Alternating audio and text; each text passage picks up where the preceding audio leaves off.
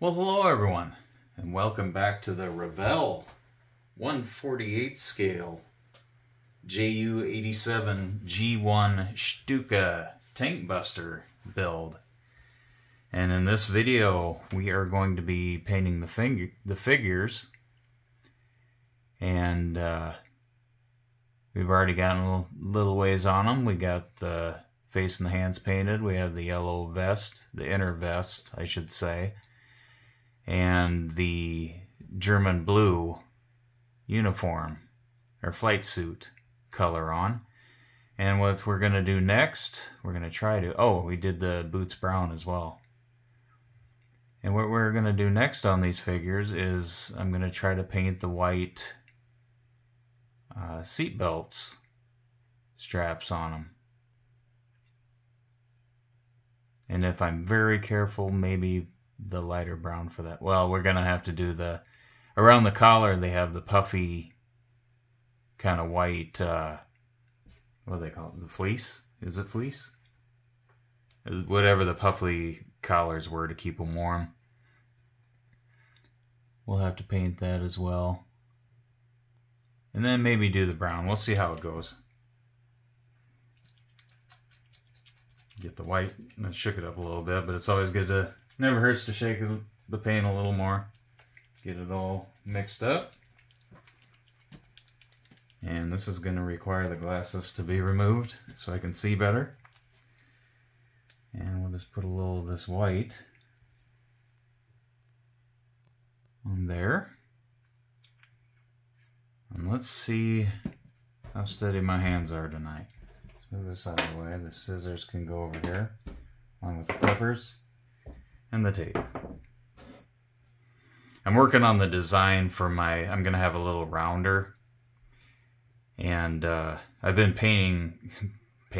been printing the 3D printing my paint organizers. And I'll just pull them forward here.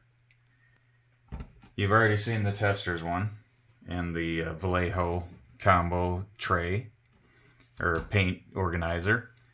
And I have designed a new organizer that can hold like your Model Masters, your Tamiyas, or I have these, they're called apple barrel paints.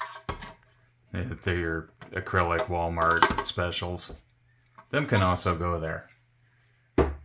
But running out of room on my work surface here, as much as I love how much more space that I got, it started running out of room. So what I did is I 3D printed this box shaped thing, which I'm calling a riser. Kind of scratched this one. Anyway, let me grab a different one here. Better representation. Anyways, it kind of keys in to either one of these. On these two, I got these little feet here to keep it up off the table a little bit, just in case something spills or whatever. But these actually will interlock and sit on top of this riser. And I left the riser open, so I figured that if I have like multiple colors of the same paint, I could just store the multiple colors in there, and then these will slide together, and now all of a sudden it's a 4-tier plus storage. Slide it away if I want. So been having fun doing stuff on the 3D printer. But enough about that stuff. This is supposed to be a Stuka video, and all of a sudden you see where my mind wanders sometimes. So I'll just put that up there like that, get it out of the way again, and bring start with the pilot. Take the glasses back off, set them over here, and let's see what we can do here on this seat belt. I'm already gonna have to get more paint because that was more of just a bubble than a glob of paint. So I'm probably gonna want to start with, boy, this is gonna be difficult.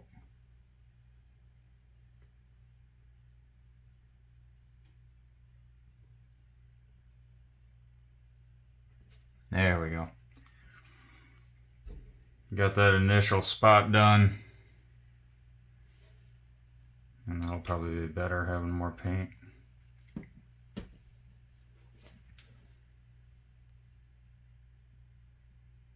There we have it.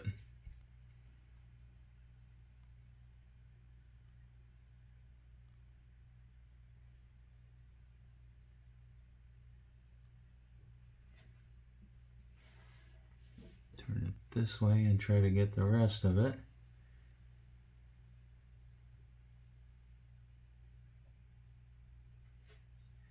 There's the lap belt. This is going to be extremely difficult. I don't know if I got a thinner brush than this. It's a little more pointed. Is this better? Not really. This may be a job for the toothpick. I probably should have done the belt before the vest, but yeah, you know how it goes.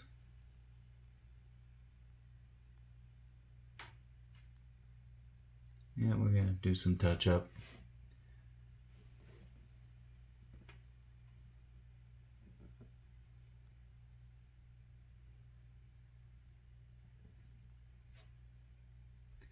But not too bad.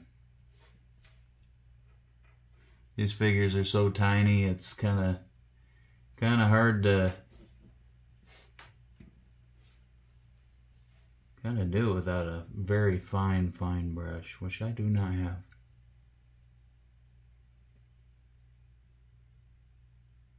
So what we'll do is the best that we can with what we have. And then we'll just have to touch up the yellow a little bit. And perhaps a little bit of the gray.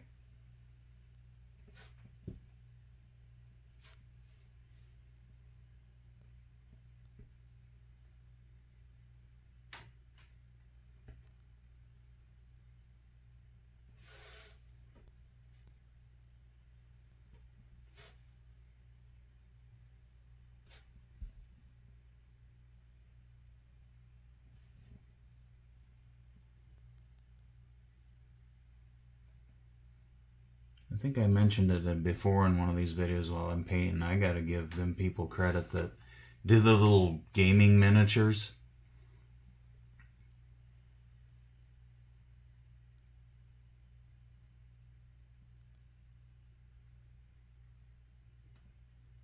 I do not have the steadiness of the hand and the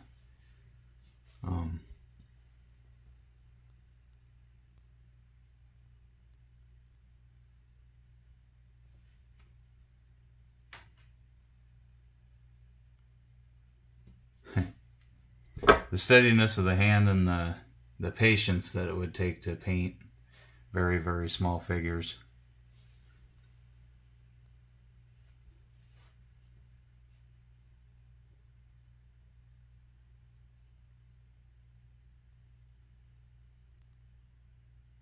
But I will say this is going a lot better than I thought it would.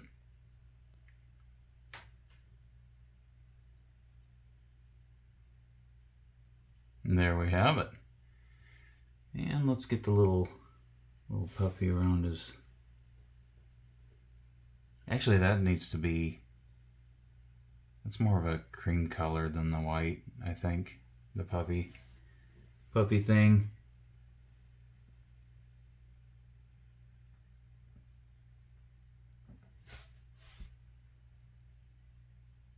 There we go.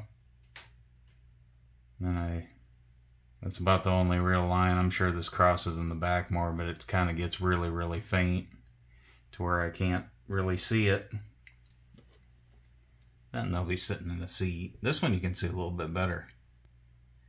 This one is going to be something. Might be able to get the waist a little easier.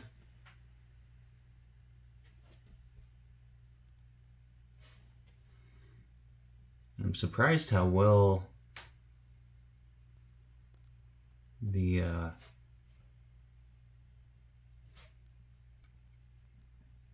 coverage on this is going.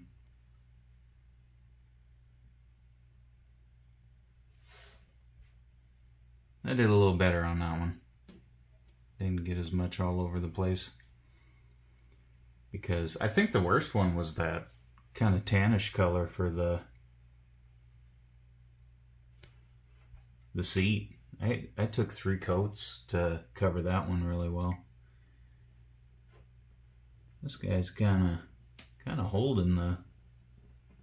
Must be an uncomfortable seat belt.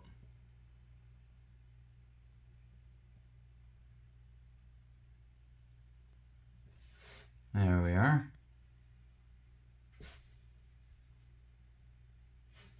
Or harness, or whatever the proper term would be. Try to keep my finger out of there so you can see that I'm doing something.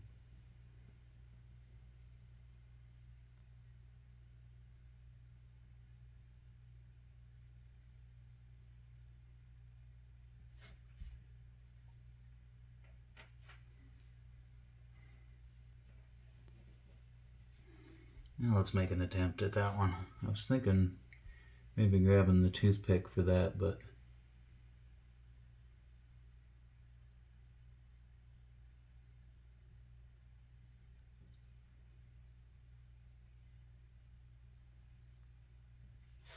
that'll work.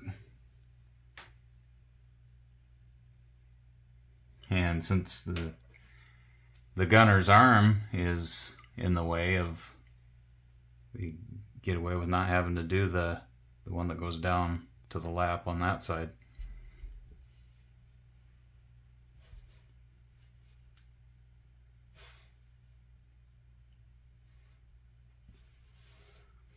Okay, this one.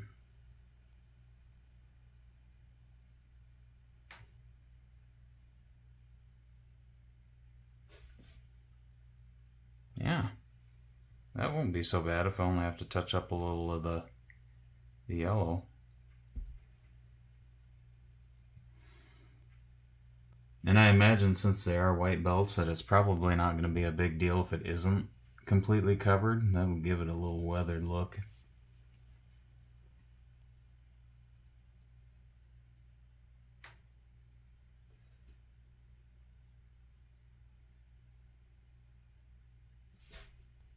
Like that. Yeah, I'm actually pretty happy with that. That ended up, for as small as that is. And the detail isn't too great in some spots, so probably shouldn't smudge it like that. Did I smudge yours? No, good deal. It's kind of what I do like about the Vallejo paints. They tend to dry pretty quick. So there, we got some white harness straps there. Boy, I wasted some paint. I didn't think it would cover that well, honestly. But let's get a towel here, and I think we're going to go ahead and give the helmets a coat.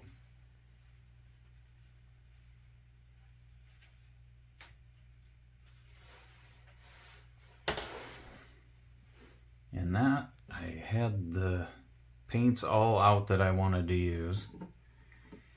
And of course the missing one. Where'd that one go? I'm really good at misplacing things. Brown violet. No, it wasn't that one. Mud brown. Was it mud brown? Or no, it was medium brown, I think. Yeah, medium brown and dark brown. Because these are the German colors. So we can put the white back. And then we'll get a little bit of this medium brown, I believe it was going to be. Because we did the dark brown for the boots. Yeah, that's looking right.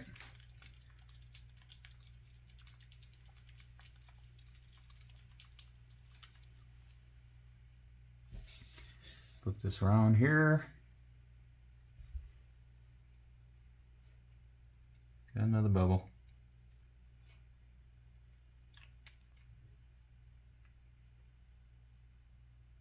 Camo medium brown. Yep.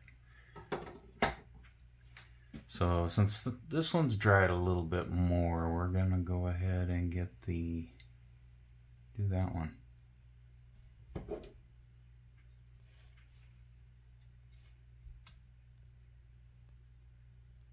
Yeah, that was more of a bubble than paint. Let's start with the front here.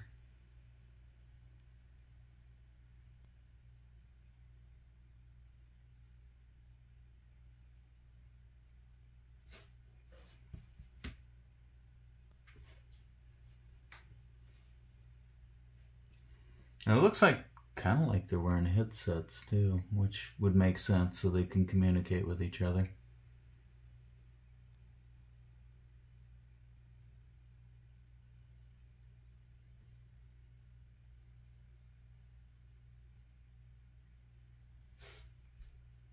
Oh yeah, that's the one I wanted.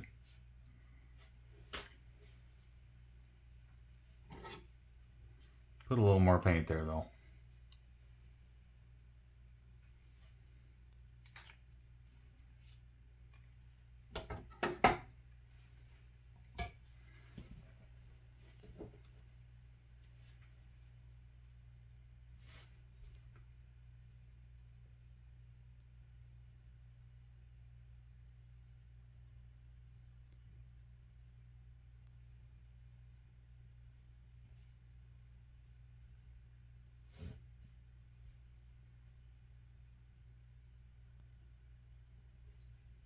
Didn't do the best on the, I missed a ejector pin on the back of their head. I wonder if it's the same on the other one.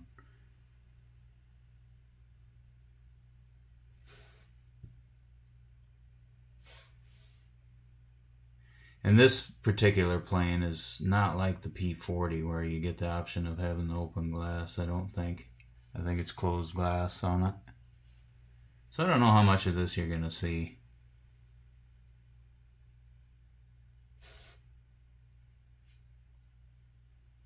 That looks cool. A little helmet there.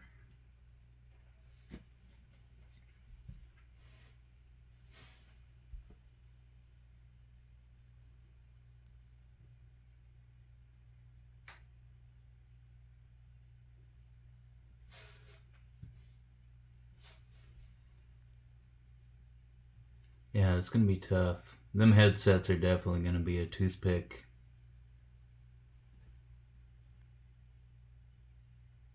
Toothpick paint.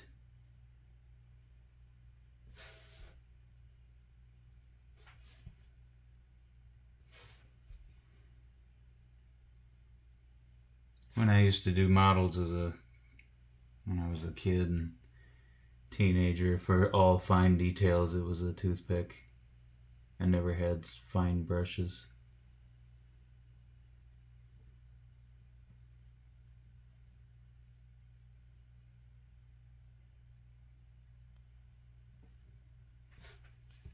If I get more into miniature painting, I'll probably get one of those precision sets.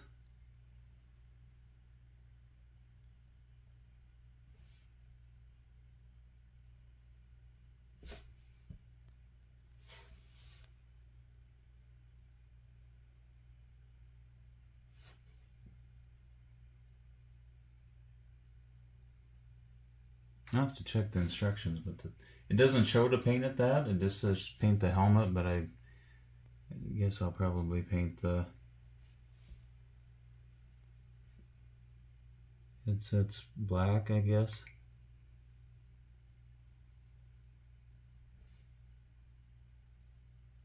All right, there we go.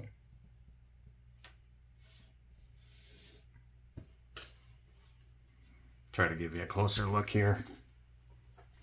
It's really hard to record doing something like this, but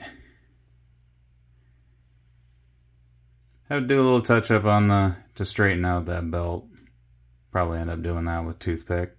Just get rid of the waviness a little bit. And focus. That one turned out a little better. But second time usually is always a little better. More practice you get, you know. But there, we did a little progress on the Stuka. Kind of showcase some 3D printed stuff. And I think that's the finale. Well, I'll end up painting the headsets, I guess, black once that dries. Do some touch up, and then next video, I had some issues with oh, that's what I wanted to discuss in this video.